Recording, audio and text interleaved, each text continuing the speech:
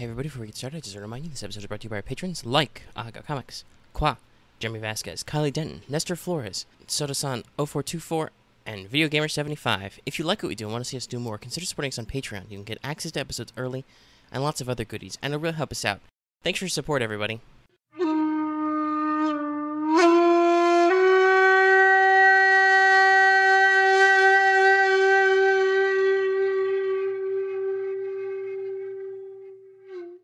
Hello everyone, welcome back to the channel. It is time, once again, for Enter the Dojo, my regular, video essay analysis series, whatever you want to call it, on Schools and Legend of Five Rings, the RPG by Fantasy Flight Games. Not those earlier RPGs, the new one. Nothing against them, just I don't have all those books and stuff. Anyway, so we're here. I'm doing it, more frequently than I said I would. When did the Hida one actually come out? Not too long ago. This one's a little bit later than I was planning on it, but with the recent E3 stuff, I was kind of busy over the weekend a lot. So, and even into early the week, so had to do some other stuff. Hey, you never know, that could be L5R related. I saw a Lord of the Rings LCG game, digital version, previewed at the Indie Sizzle Reel on Microsoft, and Cyberpunk 77 is a classic RPG. Who the fuck knows? But yeah, so took me a little bit longer than I was originally planning on to get here, but still getting here with a more regular pace. And actually, that's right. It was Kaito was the last one I did, so that was very end of May, and then Hida was mid-May. So that means if I want to be on, I should probably do another one of these in about 2 weeks. We'll see if I stick to that. Who knows? Maybe it'll be well, this is 2 weeks. I'm recording this 2 weeks later than the last one came out, so I guess that is about on par. So we'll see. We'll see what happens. But yes, so today, in case you can't tell from the intro slide, which has been hanging around for a while, and will hang around for a little bit longer, we're back in Enter the Dojo, and we're going to talk about the Shosuro Infiltrator, because I wanted to talk about a Shinobi school. And also, a very iconic Scorpion school. Like, really, if you want to know what the Scorp thing is, Shosuro Infiltrator is one of the really good ones. Anyway, kind of similar to the Kaito one, I want to, before we get in there, I want to talk about two things, briefly. Two concepts to the game that I want to go over, because they matter. And so, first off, I want to talk about roles and role tags, and specifically the Shinobi role. And then also I want to talk about ninjutsu, because we're going to have to talk about that a lot. But first, Shinobi. So, I don't know, to me, the Shinobi tag on schools is kind of the most confusing. So, as far as I understand it, your role, the role you list on your sheet and all that stuff, your role or roles is basically a shorthand both in and out of game for what your character's supposed to be good at and what is expected of your character. Like, the game has tips and tricks, basically, for what your duty, your giri, should be with your lord based on your school roles, those tags you have, and also in general, kind of like what sort of jobs you're supposed to do as those tags. So, for instance, if you're a bushi, both in and out of character, you're good at fighty stuff. If you're a courtier or an artisan, you're good at social stuff. And I think artisan is also used, not necessarily for scholarly stuff, because that is explicitly a potential job for Shugenja, but more for technical stuff. The kind of thing that needs a skilled hand that's not necessarily purely social, but isn't necessarily intrinsically intellectual. Like, for instance, the Kitsu Medic School is tagged artisan. I'm sure that's because they're expected to do, first aid and possibly even field surgery to some extent. But they aren't really otherwise artisanal unless you need to roll design to roll bandages. You don't, by the way, at least not in my game. That would totally be a medicine check. I don't know what necessarily the best ring for foresight is, but it would be one of those with that. Prep bandages. Probably earth, I guess, because you're rolling them from something. Anyway, that's a completely different discussion. And then Shugenja and monk tags are spiritual or supernatural stuff. There is a little bit of caveat in there when talking about monks from orders outside of the clans like Fortunist or Shinseist, and how they will have a slightly different role because they're not necessarily part of the clan social structure. But even though that's in the section on roles, I really think that's more to do with those schools and their social expectations than necessarily inherently being monks, because at the moment, there are more clan monk tagged schools than there are external order tagged monk schools. That's just how it turns out. And there will probably continue to be more depending on how things go. I shrugged there, that's why there was a pause. So, yeah, those are your kind of roles. Shinobi is weird. My best understanding is that Shinobi is the tag that says you are good at spy stuff and sneak stuff. But what that means really depends on the character it's attached to. So, for instance, if you're playing a Haruma school, you're a Bushi Shinobi. Let me actually, since we're going to talk about ninjutsu later, let me double check, because, hey, I'm not doing that school today, what amount of ninjutsu they get. So, yeah, they're Bushi Shinobi. Primary is Bushi, secondary is Shinobi. They get access to Skulk, Deadly Sting, Noxious Cloud, and Silencing Stroke. Okay, so they get all four. They just don't start with any. And they don't necessarily get them in the appropriate ranks. They're basically ranked up. But what you get out of that school is not necessarily, especially with their school ability, not necessarily what you do is you put on your pajamas and go out and assassinate people. That's not really how the crab operate. They don't really feel the need to secretly put a hit out on their human opponents. They will just, get a giant army and slap your dick. Or if you're Hida Kasada in the original Clan Wars timeline, you'll get a Shadowlands army and utterly fail slap the Emperor's dick. But that's a discussion for an entirely different time. So, why are they tagged as Shinobi and why do they have access to ninjutsu? Because the Haruma are notoriously shifty. While they won't necessarily use these tactics on humans, they will totally engage in stealth, sabotage, ambushes, traps against Shadowlands creatures. And obviously, because they've got Deadly Sting and Noxious Cloud, even poison. There is no tool that's too dirty to use on a darn dirty Jigoku-loving Shadowlands creature. I'll tell you what. God, I should play a really southern crab sometime. That'd be funny. Those are the only do American accents for fake Asian people. Don't use racist Asian accents, ladies and gentlemen. Anyway, the Haruma will engage in certain sneaky tactics, and maybe if you are playing one, you could, as an individual, apply those to normal sneaky pants Shinobi stuff. But that's not necessarily what they're about. Meanwhile, over at the hilariously overtagged Soshi School, who is Shugenja primary, Courtier, and Shinobi secondary, or technically Courtier secondary, Shinobi tertiary. As far as I can tell, let's see, they get Skulk and Noxious Cloud and Deadly Sting. Okay, so they get all four also. But they get them in a weird order. So, yeah, as far as I can tell, what the Shinobi tag on Soshi means is, hey, normally we expect you to go out and do Shugenja stuff or mostly social stuff, but very occasionally we will ask you to do shifty things with your invocations, and we also taught you how to take care of yourself. It's really weird, and honestly, especially if you're homebrewing, since we know we have new ninjutsu techniques coming up, if you wanted to swap out some of the stuff that Soshi's got for something more relevant, you totally probably could, because I don't really like Noxious Cloud, sure. Skulk, obviously. That's basic, but, I don't really think of Soshi as a school that's going to make much use of Deadly Sting or Silencing Stroke. Those involve weapons. But they're trained to be a little bit shifty. However, when you scroll up one, because I'm using a PDF, to the Shosuro School, which is primary Shinobi, Courtier secondary, the Shinobi tag seems to substitute in for Bushi, because, as we're going to discuss today, you are a hilariously good murder machine as a Shosuro Infiltrator. I don't know if I accidentally said Soshi Infiltrator earlier. Whatever. Doesn't matter. Flow, flow states, other buzzwords. But yeah, so you get all of the ninjutsu, and you get most of them quite early. I think the latest one is you get Silencing Stroke actually at rank 4, and it's a rank 4 technique. You start with Deadly Sting, you pick up Skulk at 1, which is appropriate, and you get Noxious Cloud at 2. So, you have very good privileged access to those ninjutsus, including a starting one, so you can never fail to take Deadly Sting.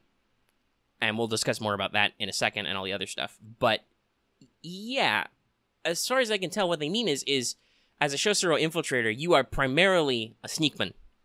You will either be in a cover identity, or you will just be inserted into a location as, Herpaderp, I'm an ordinary Scorpion Courtier. There's loads of us. All our schools are Courtiers.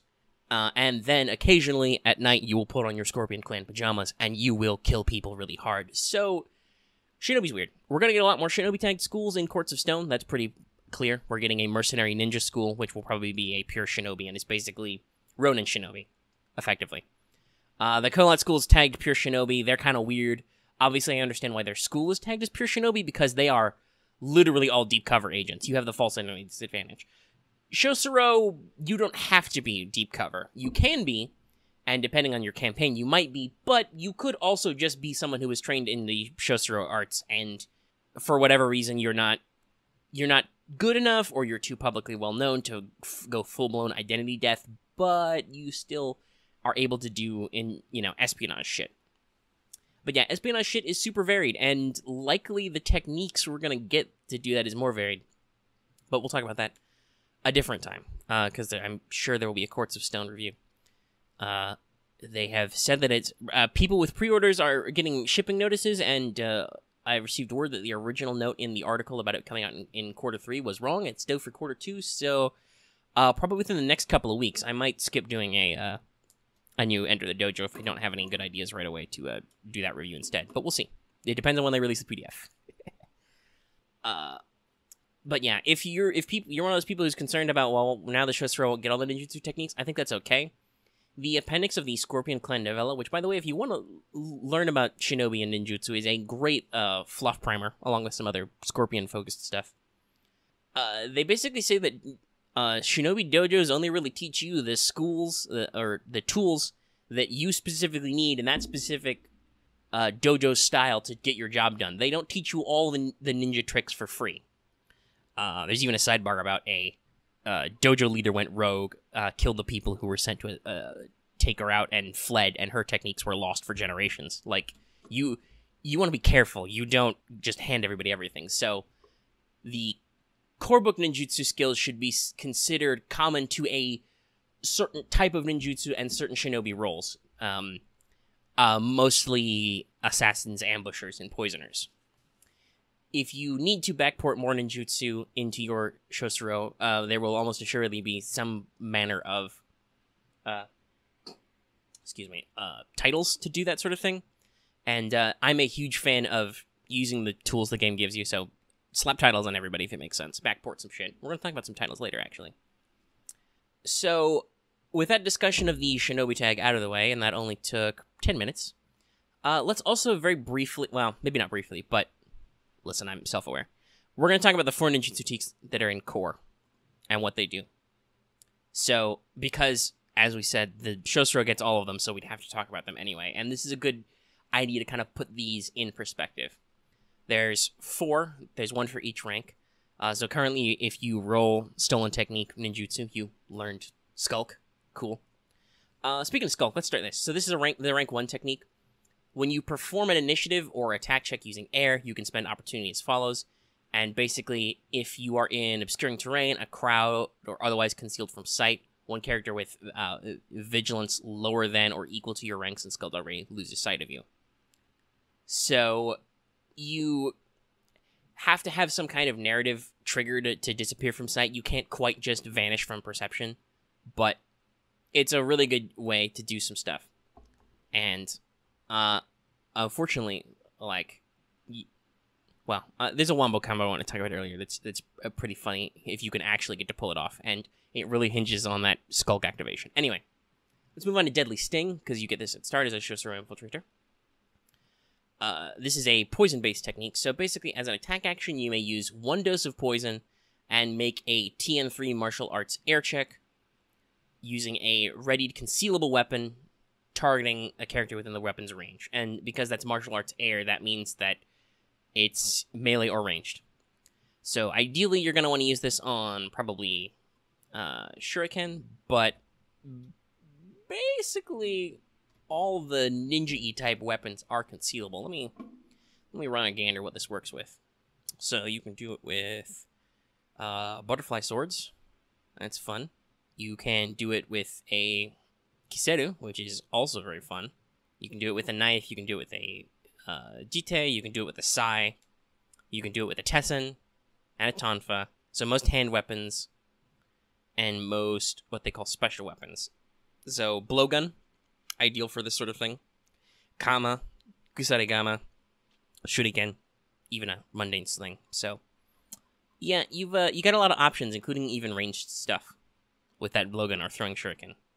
And what this does is, if you succeed, you apply the chosen poison to your weapon, and we'll talk about poisons too, I suppose.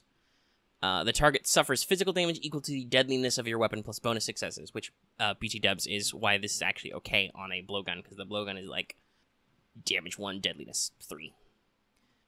And then you have a couple opportunity spends. You can move 1 range band, and then you can make the target suffer a critical strike with severity 2 plus 1 for each opportunity spent. At rank 3, you can access, at rank 3 or with privileged access, you can access Noxious Cloud. As an attack action, use 2 doses of a single poison and make a TN2 medicine air check, targeting each other character at range 0 to 2. If you succeed, each target suffers 3 physical damage, ignoring their resistance. This damage counts as being inflicted by a weapon envenomed with the poison you use. So basically, smoke bomb! And then you have some new opportunities. You have the same air one from Deadly Sting. You can move a range band. So basically, scoot around out of target. And then you can spend more air plus until the end of the scene. That should be air 1 because it's marked as a plus. That's obviously an editing error.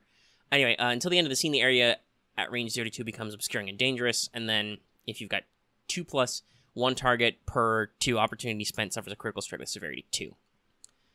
Which I believe, because of the poison thing, means that counts as the actual poison part. Otherwise, you're mostly just going to, like, I don't know, blast their armor off a little bit. It's kind of funny. And then Silencing Stroke, the current capstone, rank 4. As an attack action, make a TN4 martial arts air check using a readied weapon, targeting 1 character within that weapon's range. If you succeed, the target suffers physical damage equal to your weapon's base damage and suffers the silence condition. So, you strike them, you punch them in the throat, and they can't speak. If you succeed, other characters beyond range 0 to 2 of the target do not notice that they have been struck for 1 round plus additional rounds equal to your bonus successes.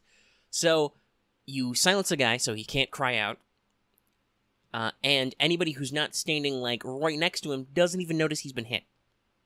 And then there's an opportunity on this, Air Plus. If you succeed, the target suffers a critical strike with severity equal to the deadliness of your weapon, plus 1 per op spent this way beyond the first.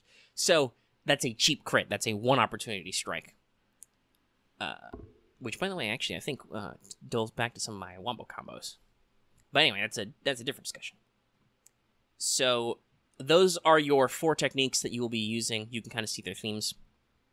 I guess we'll talk about poison really quick. I didn't necessarily want to make this intro section longer, but we should mention the ones. This will be brief, though. There's currently 3 poisons in the book. Poison vial, 1 vial.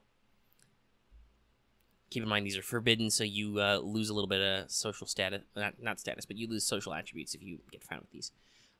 So, Noxious Poison is the big one. And basically, if a character ingests Noxious Poison, they suffer critical strike 10. And then you can increase the severity by spending opportunity on the check to dose them. If it's applied to a weapon, you increase that weapon's deadliness by 4. So that's important to note for those attacks which are like, increase your deadliness and do a free critical strike. So, Firebiter is a painful poison. If a character ingests it, they suffer 5 strife and are dazed and exhausted. If it applies to a weapon, after they suffer a critical strike, they suffer dazed and exhausted. And then Night Milk is a dizzying weapon. And so basically, if it's introduced to the character's bloodstream, they suffer 5 fatigue and are disoriented and prone. They fall over. And when it's applied to a weapon, if they suffer a critical strike, they become disoriented and prone. So, obviously, Noxious Poison is the easiest, because it's just +4 deadliness. That combos really well with the Shosuro ability we're going to talk about later. So, if you're buying poisons, I recommend Noxious Poison. But you never know when you may want to just, drop a guy. Like, poison a very weak weapon doesn't have a lot of deadliness, and then just make a guy become dazed and exhausted with Firebiter. Or, literally make him fall over with Night Milk. Alright, so that's our big intro section, talking about some basic mechanics we need to get out of the way. Let's go ahead and actually get into this school. So now that we've rolled through our introductory segment and actually covered some basic stuff we need to know, let's get into the actual school. So, Shosuro Infiltrator School, tagged Shinobi and Courtier. The rings you get for this are air and fire, and hey, those are going to be your core rings a lot. Air obviously is key to a lot of your ninjutsu stuff, and a lot of your deception-y, a lot of your subtlety, a lot of your sneaking. Useful also for sensing certain kinds of deception, you know, counterintelligence stuff. Also, a decent pick in a fight for you, because you don't want to get hit. And fire obviously also makes a lot, because ostensibly your cover is, oh, I went to the acting school, or a joke I heard on some community sites is, oh, I went to the Shosuro school. It's pretty obscure. You've probably never heard of it. But yeah, so those are your core rings for the school. You'll see that a lot. They're pretty effective at what you do, and they're going to influence later choices and some stuff. So you get 5 skills. You get your full 5, and your skill choices can be, you pick 5 from Courtesy, Fitness, Games, Martial Arts Melee, Martial Arts Unarmed, Performance, and Skullduggery. Yes, you don't get any Martial Arts Ranged Core. We'll talk about that later with curriculum, but yeah. Recommendation, well, if you're going to definitely focus on your ninja-iness, you want to take Melee. And you want to take Skullduggery because that fuels your Skulk, which you're definitely going to take at rank 1, and in general is just a good skill for you to have some. If you can come out of this with, like, 3 Skullduggery, that'd be great. So those are probably your 2 core. After that, really up to you. If you emphasize the, like, climbing on rooftops and, you know, swimming through moats and stuff, you want to take some Fitness. Performance is obviously usually how your cover goes, so I would recommend taking that. But you can also take Courtesy and just double down on that and just be a polite, I am definitely a normal courtier. Never mind, I have a katana. Excuse me, sir. Good for stuff like that. And games can also be a little bit flavorful, you know. Let you in on some stuff. You know, and hey, you never know when you'll want to gather intelligence over a shogi table or a go set.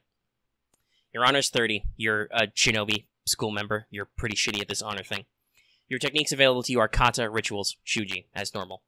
So for starting techniques, as discussed before, you get the Deadly Sting to start. That's a rank 2 ninjutsu you get at character creation. It's great. You don't get any poison to use it with, though, so spend some of your starting money if your GM will let you.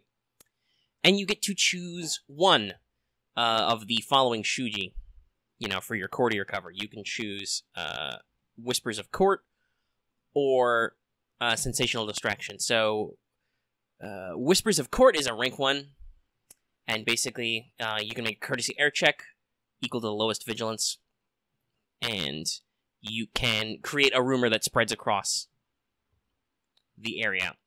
And basically, anybody can spread a rumor as part of an intrigue, but Whispers of Court lets you do it fast and with sticking power, and lets you get in additional effects. So that can be pretty useful if you're one of those talky types.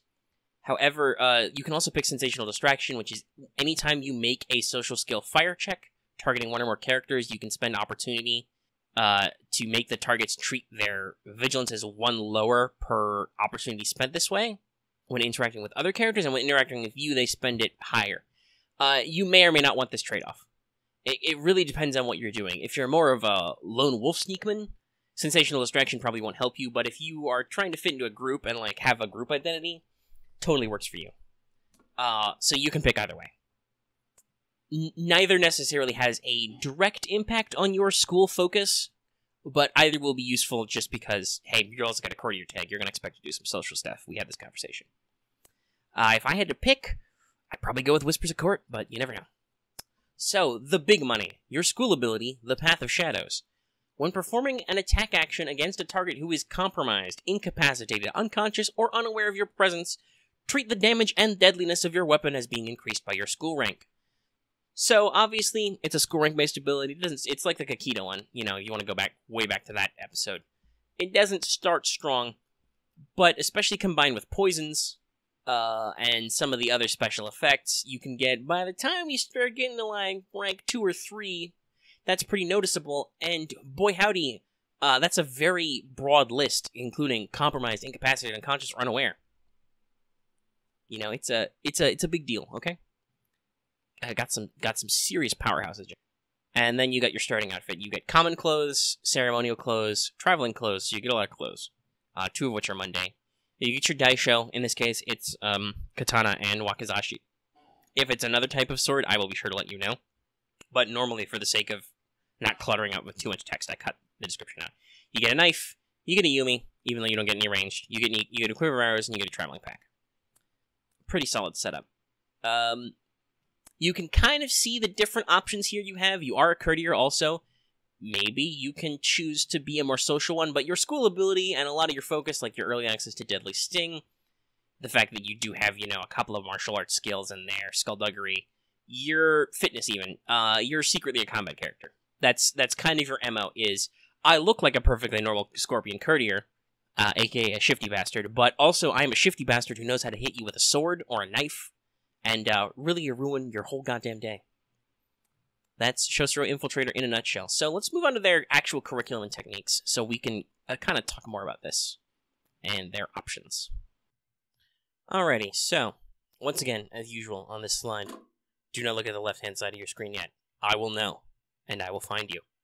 Let's look at the curriculum. So, in rank 1, we're going to ignore the top half entirely for a second. Let's go down to the bottom. You can get Skulk at this rank, and because you don't have access to ninjutsu normally, you have to pick it up at this rank, you forget it forever. So always make sure to spend your EXP there. And then you can also get early access to Veiled Menace style, which is also pretty essential to your character build. In case you don't know, a quick refresher, what Veiled Menace does is when you're making a martial arts melee or an armed attack against using a weapon in a one-handed grip, you can spend only one opportunity to inflict a critical strike with severity equal to your weapon's deadliness, and then spend additional opportunity to increase your crit. So, this is very useful in a lot of situations, because it will expose your target to crits, which you enhance if they are unaware of you, or if they're unconscious, incapacitated, compromised, etc. So, it's normally a rank 2 technique, but the crawl up to rank 2 can be pretty slow depending on how much EXP you get. So, I would definitely take the opportunity to take it early. It's really going to help out and synergize with your character build. And in fact, talk about duelists. If you can get away with it, if you can find a situation where you can actually activate Skulk, at rank 2, or if you get the Yojimbo title, you can take Iaijutsu cuts. And you could try and wombo combo Veiled Menace with Iaijutsu, because, let's see. I mean, technically, your GM has to have a certain amount of interpretation. You end Iaijutsu with a weapon ready to one-handed grip, so obviously it has to have a one-handed grip, which Veiled Menace requires, if you're using one-handed stuff. I would say that, theoretically, you could Iaijutsu into Veiled Menace if at first you used Skulk to drop out of their range of sight, which means you could crit on a Iaijutsu cut, which normally is hard to do. So, that to me is like, man, if you could ever find an opportunity to actually drop Skulk in the initiative of a duel, then bid high. You literally teleport behind him and unsheath your katana. It's great. But most of your GMs will probably not let you get away with that more than once or twice because of the harsh conditions on Skulk. But still, fun combo. We'll talk about the rank 1 kata you can take earlier, but you can see your skill spread here. This is going to kind of form a little bit of our offhand, though. If you look down, you get a little bit of variety in some of the extra skills you get. Like, Sentiment comes up a couple in your middle ranks. But you can pick a martial skill. If you want to try and use ranged stuff, I'd recommend, because obviously in most cases you want to rank up, because you want to increase your ability, you can choose to take ranged as one of your martial skills here, or as the martial skill group here. But if you're not going to bother with ranged stuff, then don't bother taking it. Take unarmed or melee instead. I might even prefer melee because you get several martial skills groups, but your individual martial arts is split between unarmed and melee when they appear a couple times later. So you might want to emphasize that angle more. You can access courtesy or performance, pretty standard skills for you. If you want to up your social ability, you can pick them off your curriculum to go fast. Skullduggery is here. You're going to want to take that not just because it advances your curriculum, but also because it's pretty essential to you. So, killing 2 birds with 1 stone. Get your rank ups. At rank the 2nd, you can access trade skills. So you could take another rank of Skullduggery, or you could take Survival, which could be useful to you if you need to gather components for poisons. If you have a cover identity, taking something like Labor or Commerce might work. Skill groups are usually take whatever you want to take. Like, for instance, theoretically, if you were going to try and do some shenanigans with like a duel or something, or some other situation, you could take like tactics or meditation on your martial skill, and you might want to boost initiative, but you can pick them up any time, and you know, depending on how strict your GM is, you probably don't need an initiative check to do some of the stuff you do when you just kill people from stealth. From shadows, yes. Sorry, I had to take a drink. So that's up there. You get a rank of fitness. That can help out your wiggling around and maneuvering stuff. You can pick up another rank of performance. Let's see. I think you can pick up performance at almost... Yeah, basically at theoretically every rank you can pick up performance. That's your core social skill here. You're pretending to be an actor, probably. Or you are literally acting. You are in a cover identity, pretending to be something you're not. Very helpful. So that's up there a lot. You can get armed at this rank. You can get access to Noxious Cloud, which we discussed earlier. That's as early as rank 2. That's a great pickup. Go ahead and pick that one up. You can also get access to Lord Bayushi's Whispers, which is a... I want to say Void Shooting. Let me just double check. Yes, that is the Scorpion special founder ability. The Scorpion rank 2. Lord Bayushi's Whispers. Once per game session during a narrative scene or a downtime activity, you can make a Skullduggery TN2 Void check to uncover an informant who can give you information about a subject. If you succeed, you reveal one informant who can give you information on a topic of your choice.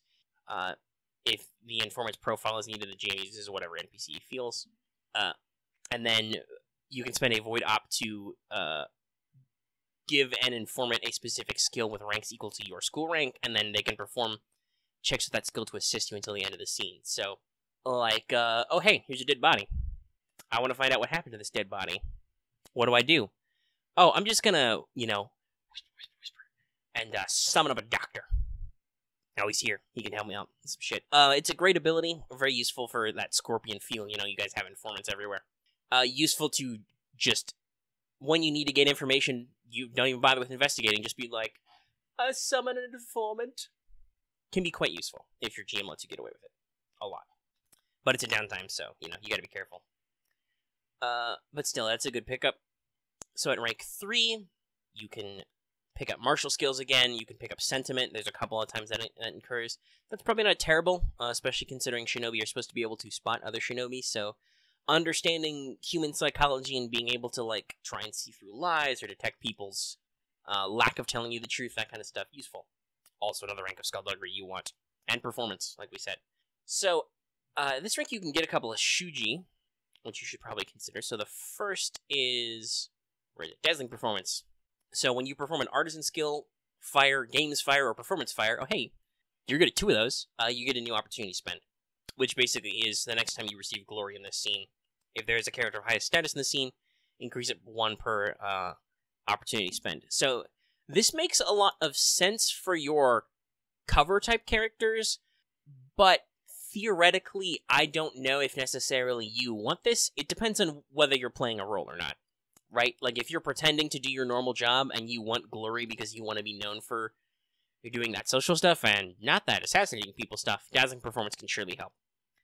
You know, you can totally be like, ooh, I gain extra glory. If you're trying to fly under the radar and not attract attention to yourself, period, probably not for you. Maybe skip it. The other is you can get early access to Bravado, which is normally a rank 4 technique, and basically as a scheme action, you can make a games or performance fire check. Again, hey, stuff you're good at. Highest vigilance is what you target. If you succeed, each target behaves as though your glory is 10 higher than its actual value, or plus or minus 10 for each additional bonus success, to a maximum glory of 100 or a minimum glory of 0. If they do anything that will call your glory into...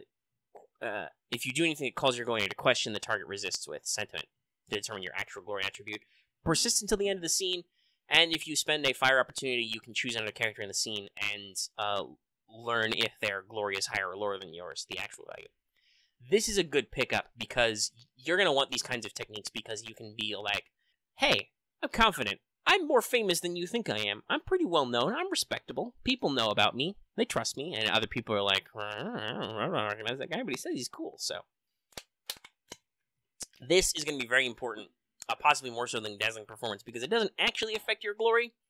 It instead lets you manipulate your glory. You can appear less glorious, less famous, if you need to, or you can appear more glorious, more famous if you need to. It helps with a lot of social engineering stuff and is pretty critical to the type of historical ninja stuff that actually happened where, you know, a Shinobi was not a black pajama guy. That's basically a meta joke in certain types of Japanese plays because stagehands are also dressed in all black. Not that I'm saying, like, dressing in a black cloak in a certain situation isn't stealthy, but you wouldn't necessarily run around like that. But no, most Shinobi hid as, like, gardeners and stuff and stab you with gardening tools while you were distracted. You know, deep cover shit. So bravado helps with that. Very big get. At rank 4, sentiment comes up again. You can get an opportunity for social skills, so you could take a performance, or you could up games in your curriculum if you're getting that way. You can take a martial arts melee, and you can take a skullduggery. Here's where you can pick up Silencing Stroke. That's obviously a really good one to get. It's at its rank at 4, and pretty helpful to you. And you can also, in curriculum, because you want to advance that, you can get a Samurai's Fate, which is a rank 4 Void Shuji, so obviously, as always, up your Void. You make a TN5 command check. You may not be good at that. Targeting enemy or characters or your cohort, and basically in a skirmish, each target ignores critical strikes until the end of the scene. If you succeed during a mass battle, you get a Fearless Army. I gotta be honest, I find this one kind of unusual. I'm guessing you can target yourself in a skirmish, because it says characters and doesn't exclude you, but otherwise, yeah, this does not scream Shosuro to me. I would definitely give it a pass, unless you're like, well, shoot, I really want that XP to count towards my curriculum. Because you can use it, like I said, to basically make yourself ignore critical strikes and any allies you're with, but it doesn't necessarily flow, and sure, maybe you're pretending to be like a helpful, you know, the equivalent of a bard. Not an Akoma bard, but like the traditional D&D of a bard, where you're like out there yelling at people in combat, feel better, it's not as bad as you think, you're cool. Or that would actually be a 4E warlord who was a martial healer who could just yell you better. But yeah, so, Anyway, like I said, it's an option. And then you get to your rank 5, you can pick up martial skills again, you can get courtesy and performance and skullduggery, your old standbys. And you can get a couple of other shujis. So, for fires, well actually I'm at water, so we'll talk about the water one first. Buoyant Arrival, rank 5, as a scheme action, you can make a courtesy water check targeting up to a number of characters equal to your water ring. The TN is equal to the vigilance of the character with the highest status among your targets. That's important. If you succeed, you don't need to forfeit honor or glory for interrupting, suddenly departing, or preempting someone else, regardless of respective status of the participants. You can just fucking bounce. It's a shame that, like, for instance, you get a Samurai's Fate at rank 4 and not this as an early access, because, goddamn, this is great. This is a great technique to have. You can just be like, I'm out. Laters. Just whoop. So yeah, you can be in a scene, you can be out of a scene. Great if you're trying to build alibis, or if you just need to leave a social situation to go put in your pajamas, like we said. It's a really good for anybody playing this type of character, period. It's great, and for a Shosuro, it makes lots of sense.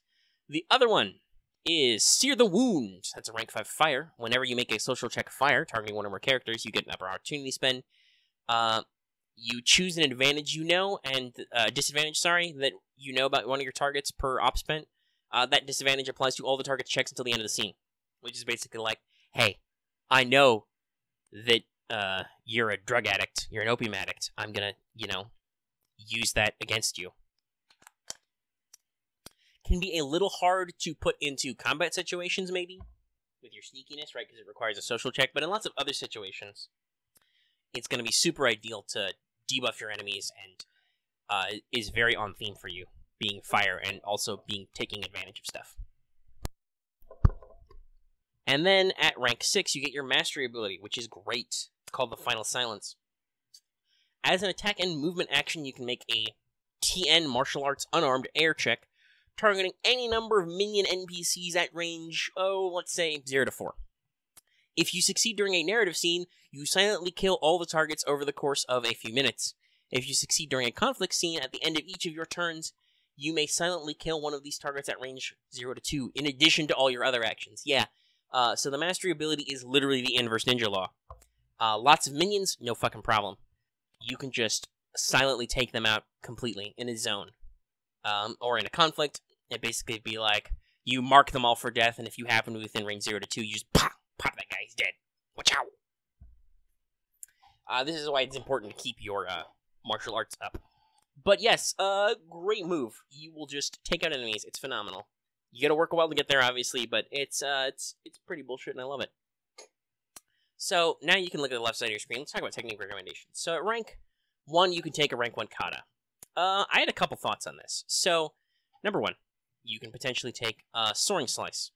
So, Soaring Slice is a thing that I don't think shows up enough, but basically you can throw a ready weapon with a martial arts check, targeting a character at range 2 to 3, and then basically you can do damage to them. And you can increase the range or reduce the TN of your next attack check. I got some use, especially if you aren't actually bothering to take ranks in martial arts ranged. It can be a good way to still have ranged attacks, because, hey, you can throw shurikens without having to throw shurikens, basically, is the way I understand it, because you use the normal appropriate skill.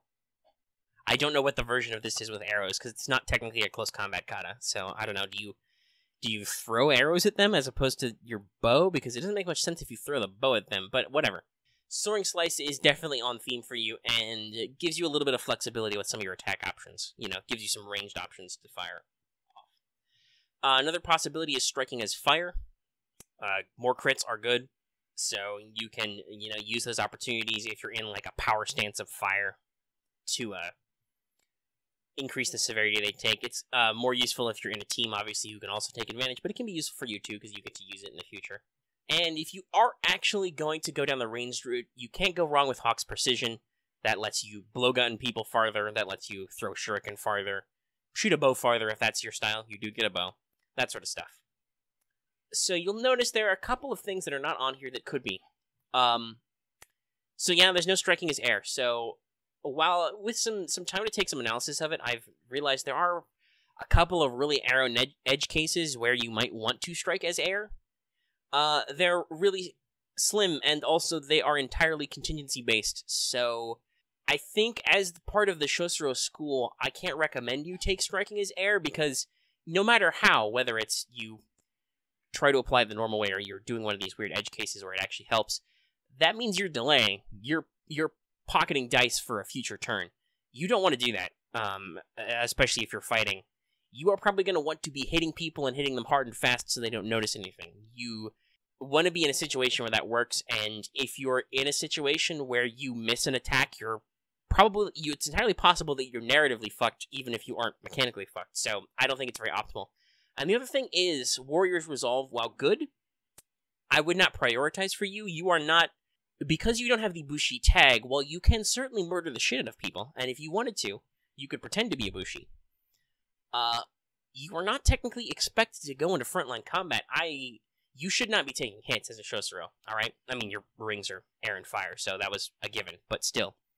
You should not be getting hit, and you should not be in a situation where you need to heal. You should just take people out and move on quietly, right? Like, slow and steady wins the race, Don't get into a big brawl and don't get beat up. Now, obviously, there's a little bit of XP gap until you get to rank 2 anyway, and you can always go back and buy earlier techniques at higher ranks. So if you feel like you're in a situation where you need that ability to kind of, boost yourself up and heal some fatigue in a pinch, you can take it later, but it's not a priority that matches your school setup, I think. So at rank 2, you can take rank 1 to 2 Air Shuji. So you've already got from starting possibly Whispers of Court. If you didn't pick it up, you could pick it up here. But I prefer a couple of real neato Air Shuji, which is either Feigned Opening or Prey on the Weak. So Feigned Opening is a great technique. That's a movement and scheme action. Make a performance air against a check who's observing you. Targets equal to their vigilance. You can only use this during skirmish and mass battles. The effect is you reduce the TN of attack checks against each target by 1 until your bonus successes. You can choose additional targets, or you can make this work better in mass combat. This is basically, you make it look like you show that you've got a weakness, but it's a fake weakness, and that lures the enemy to a false sense of security. You can hit them harder. A great way to soften the blow for some of your more advanced techniques that are like, TN4 check, TN5 check, shit like that. Reduce that down. Very helpful to you, and very on point. I'm just a humble courtier, I'm not a fighter at all, oh, you're dead. And then Prey on the Weak, a favorite of mine. This is a scheme action. Make a TN1 courtesy air check targeting a compromised character. If you succeed, the character must pick one of the following. They either have to immediately unmask in a manner of their choosing based on the circumstances, or they forfeit glory equal to your air ring plus bonus successes to leave the scene. So basically, you gotta get compromised. You've gotta basically, pick on a soft target and be like, okay, I've got you. You need to either get the fuck out of here, or you're going to unmask and embarrass yourself. And then you can use opportunity to get some other stuff out of this. Like, if you spend 2 air opportunities, if they leave the scene, you know where they're going. And if you spend a single air opportunity, well, air plus, 1 plus, you can learn their disadvantages. Which, hey, can key into future Shuji we talked about. So, both of those are really good for you. You will probably want to pick up both at some point. It's just a matter of what you want to count for your curriculum. Either is helpful. Cadence can be okay if you want, like, you're a spy. It's possible that you need to communicate secret messages openly, but also you're a really sneaky motherfucker. Like, you're going to have lots of ranks of skullduggery. You should probably just be able to, like, sneak around and deliver notes and stuff. But cadence can be a good thing to pick up later. Or earlier. Who knows? So, at rank 3, you get rank 1 to 3 kata. Now, here's a big one. I've picked 3 out here that I think makes sense. Number 1, Heart-Piercing Strike. You have a ability which increases damage and deadliness. If you can just basically, like, explode on a guy. Keeping in mind, by the way, Heart-Piercing is not necessarily melee. It also includes ranged and unarmed. But you do a critical strike of severity equal to deadliness plus bonus successes. If you're poisoned, hey, that means you do +4. So, yeah, that's great for you, because you want to be able to drop those bombs. At this point, you're talking about, you increase your deadliness by 3, because you're rank 3. That's just a huge deal. It's so much power and opportunity for you, right? Like, it just fits into your thing so well. You can also take, though, if that's not your style, if you don't like that single surgical strike, you could also take Thunderclap Strike, which is air. That's melee or unarmed. Targeting everybody within that character's range. If you succeed, each target suffers the base damage and must resist with a air check or be knocked back to range bands. This is great if you're involved in lots of skirmishes where you have to fight lots of those little minions, right? If you're in a situation where you're like, oh shit, I'm gonna get ganged up on, just be like, get back, bro. Very ninja-y of you.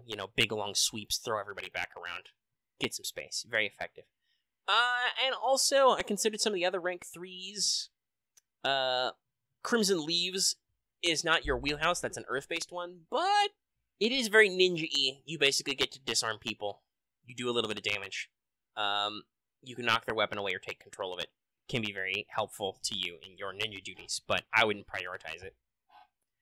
Heart-Piercing and Thunderclap. And again, much like the last 2 Shuji, you probably want to pick up both, but it's a matter of which one you want first. So, rank 1 to 4 Air Shuji. Now, this is unfortunate because hopefully this will get resolved by future options, and I may, do some follow-ups if there are more of these. But, there's only one rank... rank 2, rank 5, rank 1, rank 2, rank 2, rank 1, rank 3, rank 1... Yeah, there's only, one rank 4. Now, obviously, this is the one that you really want. Wolf's Proposal is you appear honorable. It's basically like the bravado we discussed before, but for honor, and it's air. You totally want that, because you're a shinobi. You start with shitty honor. You're probably going to lose honor over time for doing shitty things. Hopefully, it'll go back to you because you're sacrificing and other stuff, and you're probably playing a scorpion if you're in this school. If you're not a scorpion and you're a Shosuro Infiltrator, I have lots of questions. But yeah, no, you're going to want to be able to go, I'm super honorable. Or alternatively, hey, if you're shitty at your job, you want to be able to go to your boss and be like, what is honor? I don't know. I'll kill who you tell me to kill, whatever. So yeah, Wolf's Proposal is just great for you. But it's funny because there are, not a lot of other options. I don't necessarily think you'd pick Artisan's Appraisal. You can learn stuff about people by studying their art, but that's not super important. The Wind Blows Both Ways is a rank 3, but that's about increasing other people's glory, or making them forfeit more glory. You can kind of wombo combo that with Prey on the Weak, but I don't know if it's necessarily a high priority, right? Wolf Proposal totally is. It's like, it's 100% what I'd take the less in that slot. If I really wanted to win blows both ways, I could have taken it earlier. Rank 1 to 5 kata is your final group. So this one's a little bit different. Depending on whether or not you picked it up, because, you know, there's always the possibility if these are lower ranked, you pick these up earlier, but they may not have been priority, so they're a good time to go back. The only actual rank 5 I might recommend, for the moment anyway, is Striking as Void, because the what you want to call it, the action economy there is really great. You can immediately switch to a different stance, so you can do something in Void that requires Void, and then be like, whoop, I'm in air now, or whoop, I'm in fire now. Or if you fail, you can perform another action, which gives you some flexibility in your options. But obviously, if you want something to count, I would recommend Breath of the Wind style. Like, honestly, thinking about it, Breath of the Wind is probably something you should have picked up last rank earlier, because you could, because it's so good. When you make a melee check in air, you can spend opportunity in a new way. The target must do the thing, or do a check, or become disoriented, which keys in immediately into Veiled Menace. You know, it's a great setup strike. But maybe you didn't pick it up yet, that's what you want out of here. After that, Disappearing World is the other idea at rank 4, because that's a fire check that lets you daze them. That doesn't necessarily help you out directly, but it's cool and thematic, and it uses one of your big rings. So, if you don't pick it up, that's a great way to get your EXP to count on this rank of your curriculum. And that's a general rundown of techniques and builds.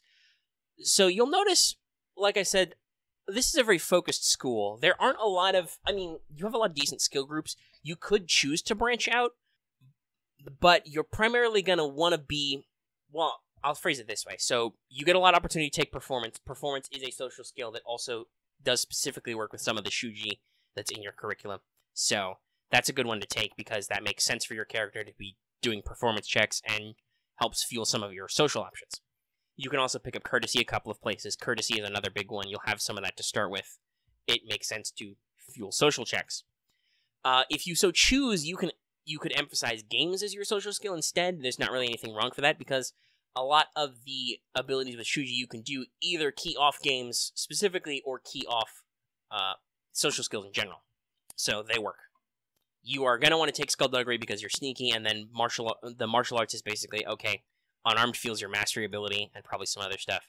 Melee fuels your stabbing people. You might want to take range so you can throw shurikens or shoot bows better.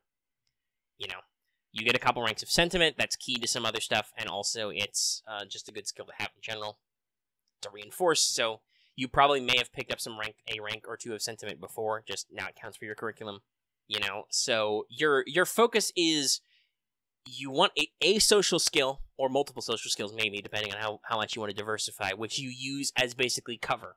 You weasel into situations, you ferret out people's disadvantages, you make them forfeit glory, you can maneuver them around.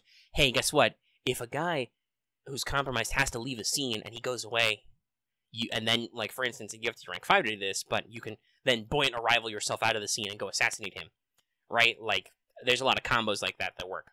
So, in general, you are going to want to appear like something you are not. You are going to want to influence crowds in a social sense, and then when you get to actually fighting people, you are going to want to kick the shit out of them with big crits. You know, Striking as Fire can enhance crits. Soaring Slice can let you attack people at unexpected angles. Heart-Piercing Strike lets you drop a crit. You know, a lot of my recommendations are basically crit-focused or Sneaky Pants-focused.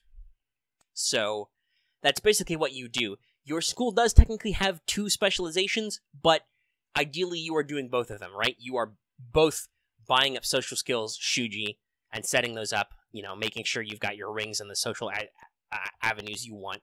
And you're also training up your murder machine skills so that when the balloon goes up and, you know, you get that little origami crane that you unfold. Or, I don't know, can you make an origami scorpion? Somebody's probably made an origami scorpion.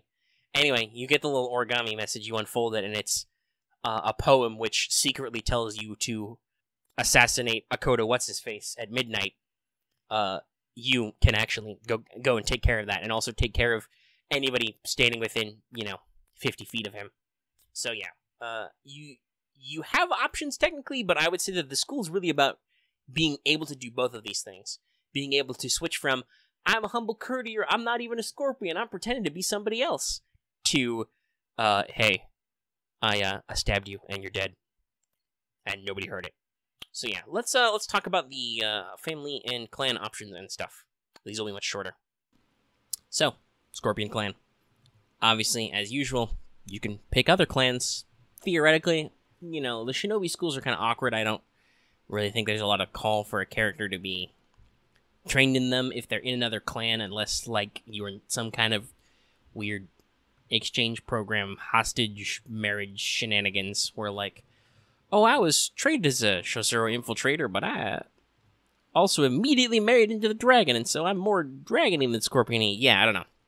That doesn't really make sense to me for a lot of these secrety type schools. But hey, who knows?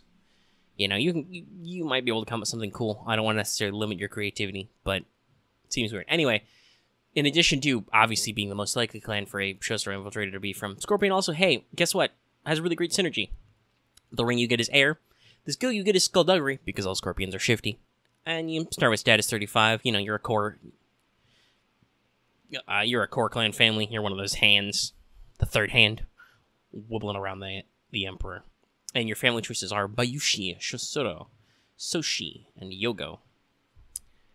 There's not really much else to go out here, other than that also, obviously, the Scorpion clan's views on Bushido mesh really well with the Shosuro, because honor and righteousness down, you know, duty and loyalty up.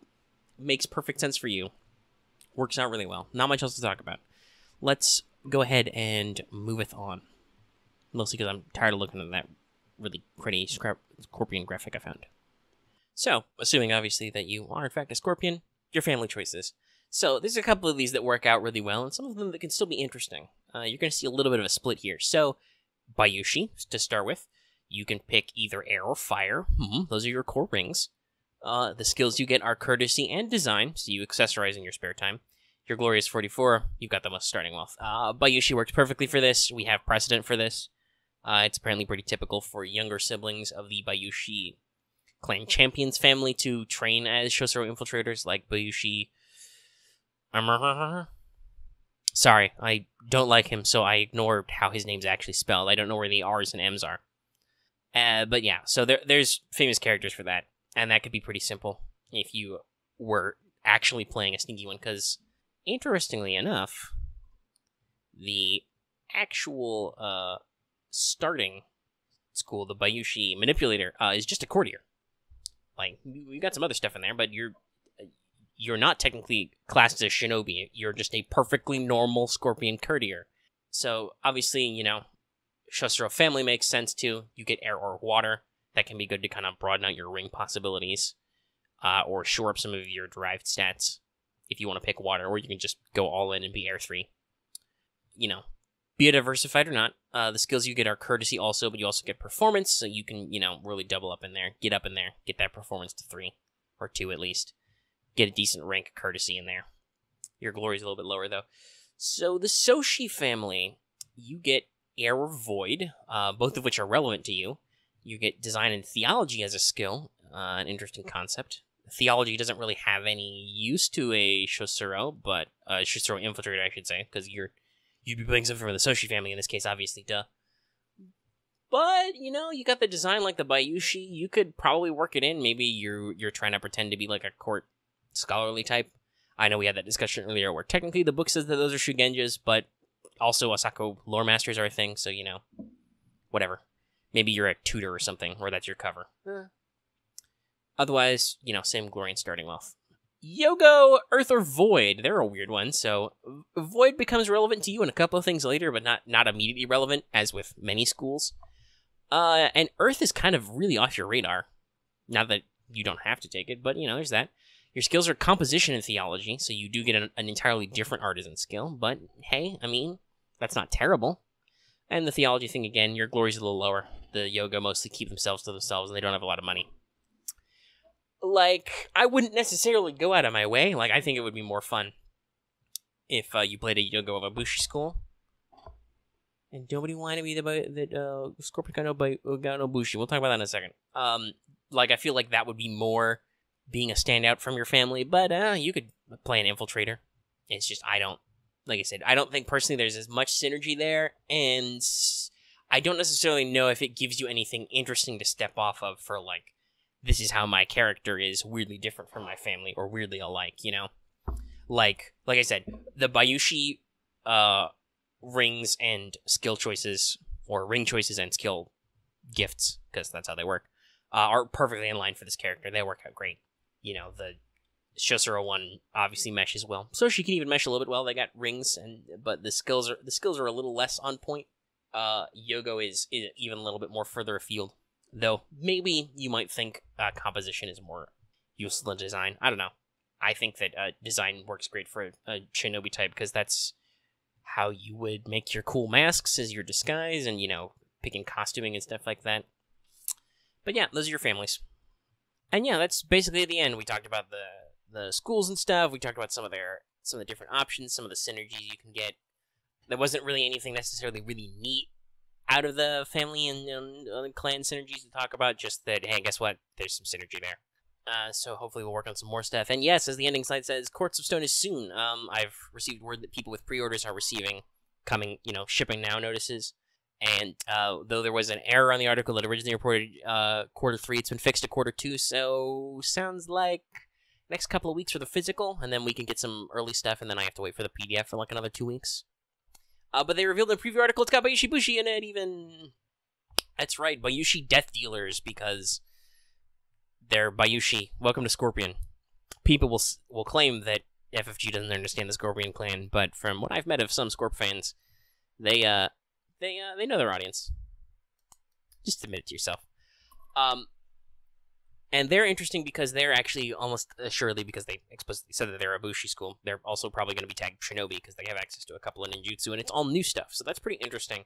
We'll have to see how they shake out. They've name-dropped like 4 ninjutsu techniques, but also I'm pretty sure since they are advertising ninjutsu so much and like Shinobi integration, it will also probably be like Maho, so you're probably looking at like, I want to say, you know, around-ish 10 to 12 new ninjutsu, maybe, of various ranks, and obviously, hopefully, there'll be rank 5s. Hey, so Koan School can finally use that curriculum bonus to actually buy something that matters. Ba-dum-bum.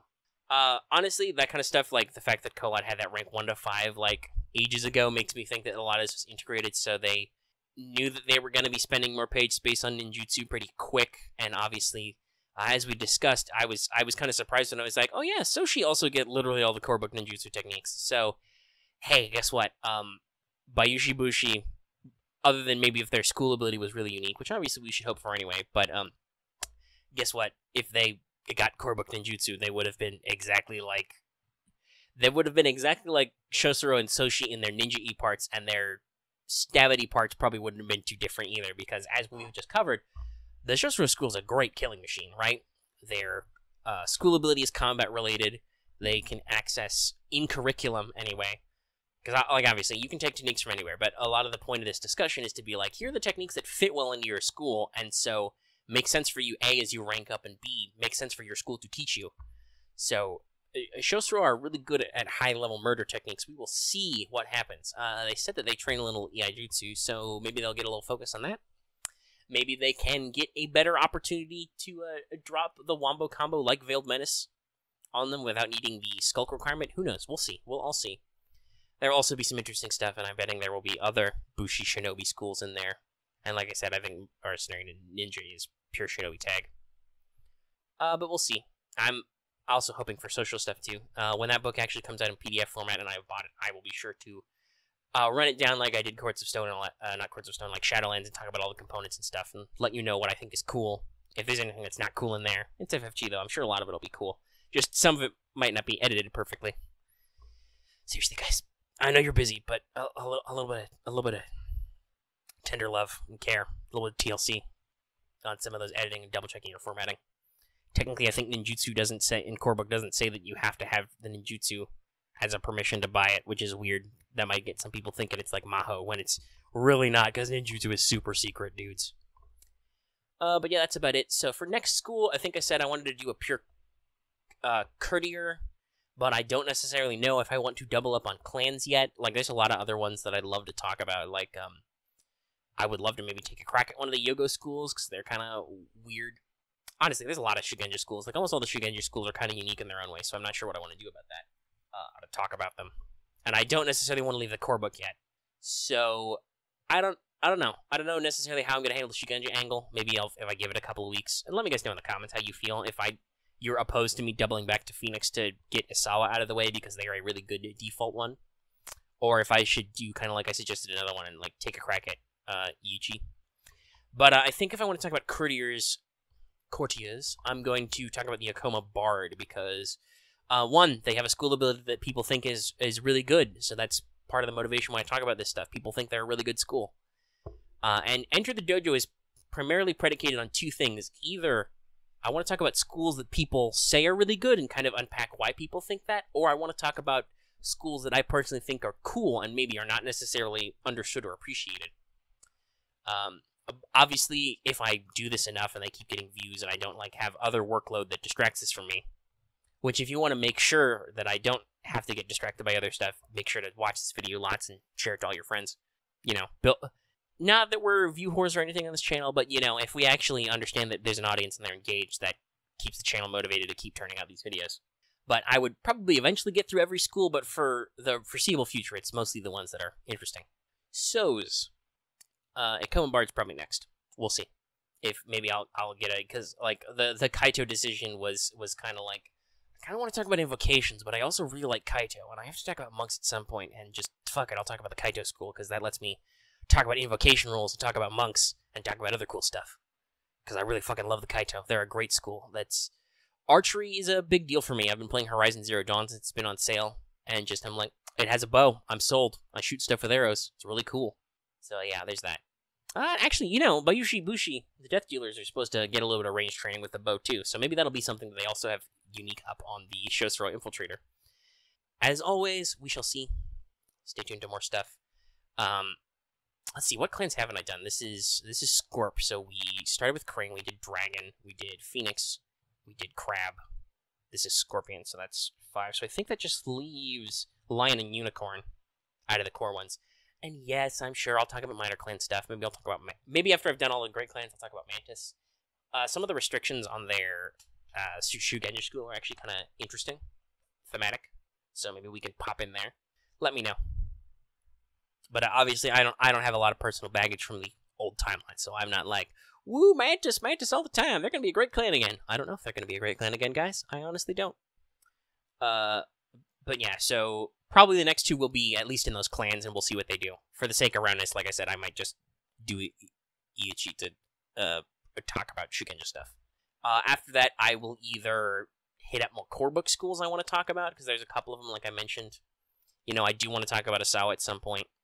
I probably want to talk about Asahina, because that's something that people have thoughts and feelings about, their school ability. Let's see, are there any other core type schools I want to talk about? Like, if I want to talk about courtiers, I also really should look at Dojo Diplomat because they are like one of the archetypes. So that could be fun. Talking about either of the merchanty type schools could be cool. Basically, listen, if you guys have any preferences on what schools you want me to talk about, leave them in the comments and I'll see what pops to me. But the tentative schedule is Ikoma Iuchi. Because I want to talk about a mainline Shugenja school, and also I want to talk about Unicorn and kind of how they work out. And then after that, we'll start doubling up on clans and school types, I guess. Alright. Coolio. Because, like, another thing is, like, if I want to talk about more Lion, Akodo Command is really interesting because they're mass combat focused, you know, stuff like that. Matsu could be interesting to talk about. I'll get there. So, if you like this episode, give it a like, you know. Keeps the numbers up, lets us know you're interested and you're engaged. If you have any comments besides, obviously, me asking for other feedback about what schools you'd want to hear about and want an analysis on, even if you don't necessarily agree with me, you know, I hope I do a decent job unpacking a lot of your options and stuff. So leave those in the comment section down below. That's a big thunder crash. Did that get... Yeah, I think that got caught on mic. It's storming a little bit. So it's good I'm wrapping up even if I got a battery backup. And so subscribe if you haven't already for later videos, obviously. I'm kind of invested in these. I'll be doing Enter the Dojo pretty regularly and also doing reviews on novellas, the source books. If I ever actually find time to play the living card game, might talk about that. Otherwise, it's just like, ooh, these art's pretty and I love these plot elements. But I don't really understand the game yet because I don't have time for that. And considering the bell for notifications too, because you never know when we'll post something new. Like, this is... Our schedule's not super locked in. It depends on what else is going on in the week and stuff. And of course, like it says at the front of the show, consider supporting us on Patreon. You can access episodes early. Obviously, because this is longer and almost like a one-man podcast, it's available in audio format too for as little as $1 a month. Stuff I'm sure you guys would be glad to have if you prefer a comfortable listen without visual aids. And yeah, that's about everything. So I'll see you guys in the next video. And just everybody make sure to dry clean your black pajamas.